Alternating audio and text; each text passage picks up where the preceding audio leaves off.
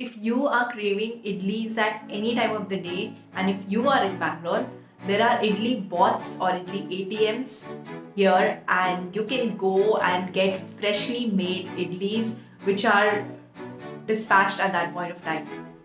The best part about it is that the packaging is very environment friendly, no plastics are used, and the founders are planning to have dosa bots, rice bots, and juice bots installed as well.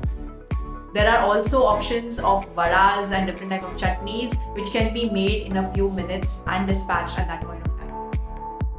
What are your views on having Idlibots or ATMs in your city?